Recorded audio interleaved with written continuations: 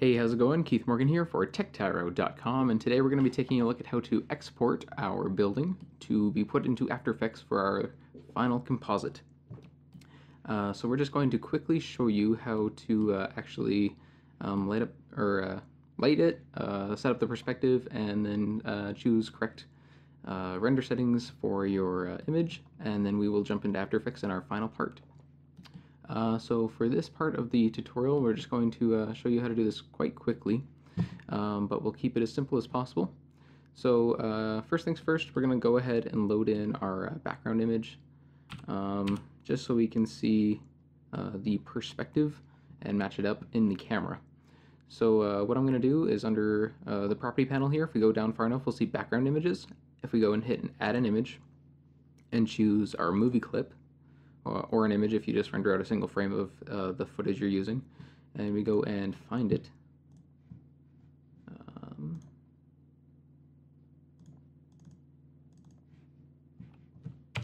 And do that, making sure we turn off camera clip. You can see we have our footage in the background. Now I'm just going to turn our node editor here into a timeline. We can actually scrub through and see the footage.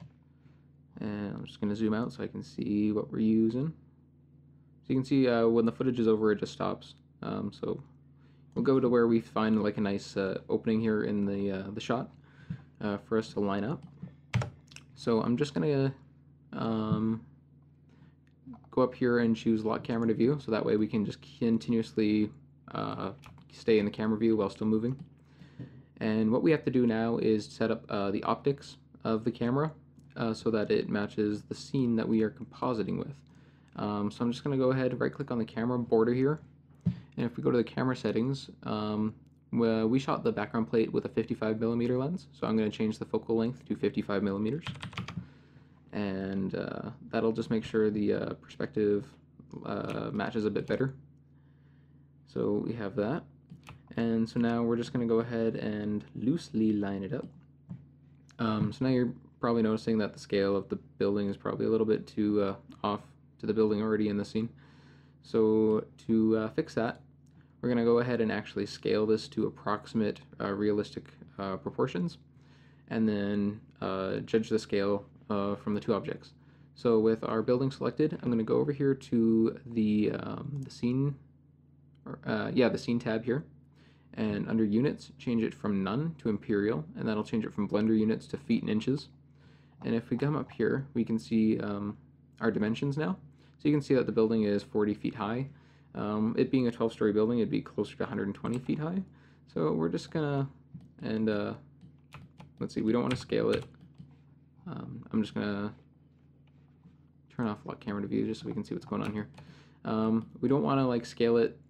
Like if we start scaling it, it'll actually. We're lucky we have our origin point here on the ground plane, so it will scale from the ground, but if your origin point was in the middle of the building, it would start scaling past your ground plane, and you might not want that. So you would just want to make sure your origin's on the bottom here, or you're scaling from the 3D cursor. Moving on, back to our camera here. I'm just going to scale it up so that our dimensions here are approximately 100 something feet maybe. Sure, something like that. Making sure we're turning on lock camera to view again, and then we'll just zoom out a bit with our mouse wheel, and you can see that our building starts getting cut off. You have to turn on the clipping on your camera as well, so under our camera we can just up that up something large enough, and then we will move this, or rather we'll zoom out so that we can start scaling this. And I'm just using the door here, approximately a little bit larger than the windows over there, and maybe zoom in a bit.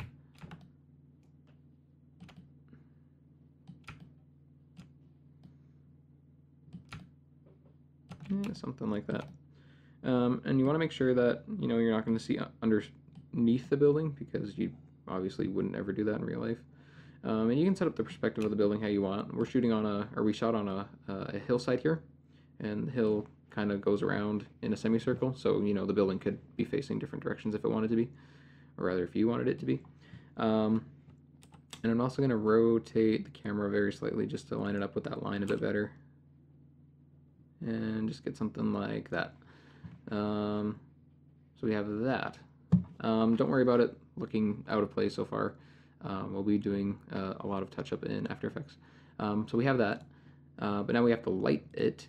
So we have a sun lamp over here, but we don't know exactly what it's doing. So if we go to rendered, you can see we have the light source here.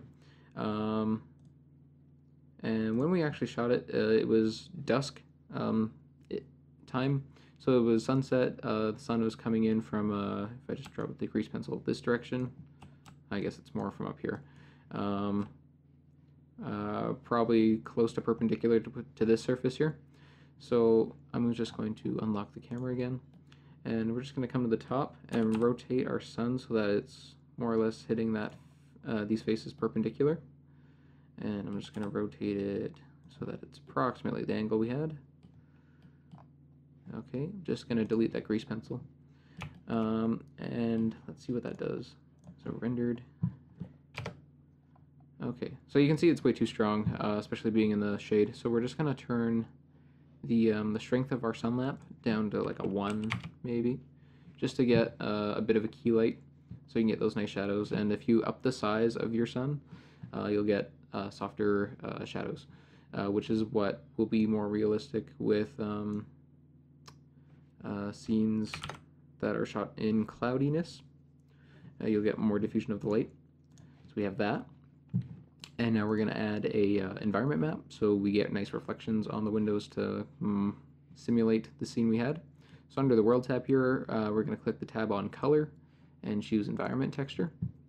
And you see we get the lovely placeholder magenta.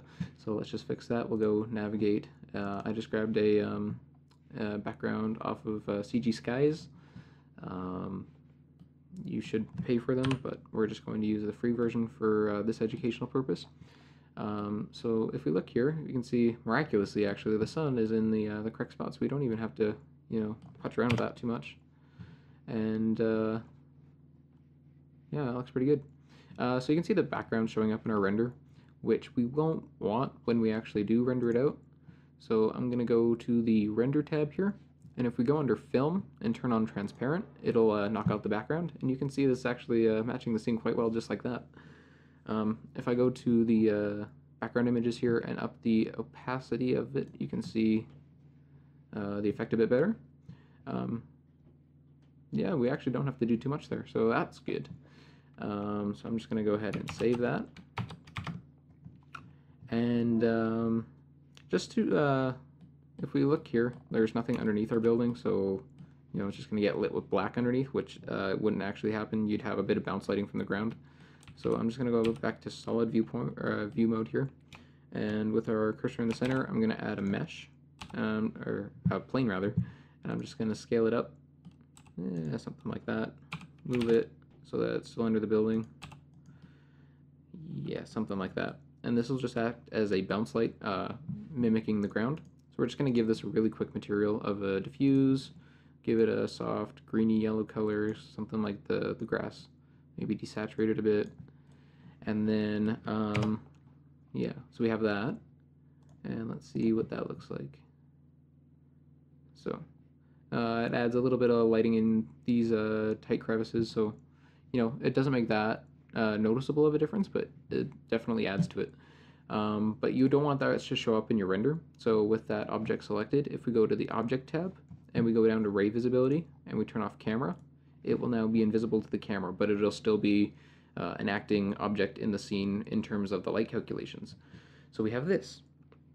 So that's about it actually for setting up this handy dandy render. So I'm just going to go ahead to the Render tab, making sure we're using GPU if we have a CUDA enabled NVIDIA graphics card for now. We're going to render at the 1920 by 1080, which is our source footage.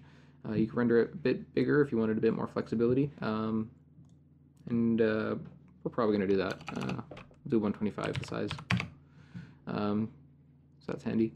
And we're just going to render out the one frame, and then we're going to track it in After Effects using 2D tracking, because we're locked off on a tripod. we're far away enough that the parallax isn't going to be too noticeable, so we can do cheap and dirty tracking like that. So that's what's good. We're going to make sure that we have, yeah, you don't really need to worry about this unless you're rendering out a video. But if you were rendering out a video, make sure you have RGBA turned on, otherwise it won't render with the transparency in the background. Sampling, yeah, 200 is like pretty adequate for something of this, but yeah, just for fun we'll do 500. Light paths, you don't really have to play with this if you don't want. If you want less noise in your render, you could turn on limited global illumination and you get less light bounces, and that'll just help get rid of some noise.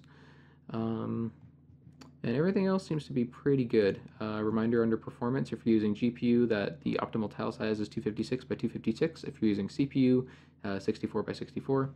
And that'll just be the size of the buckets that it renders. And I guess that is that. So if we just go ahead and hit render, we can see what we're going to get. Okay, so there you have it. Here is our building. So you can see it has a transparent background here, which will make it very easy to composite later. So to save this out, we're just going to go and hit image, save as image, or you can hit F3. Over here in the dialog box here, we're going to make sure we have RGBA selected so we do have transparency. We're just going to save it as a PNG, just keep it nice and small. We're going to choose 16-bit just so we have a bit of flexibility later. And I'm just going to call this building render.png, and I'll put it where I want to save it and just hit save as.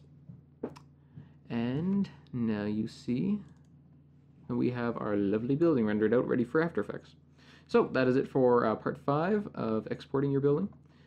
Stay tuned for part 6, in which case we will be actually compositing this onto our background plate.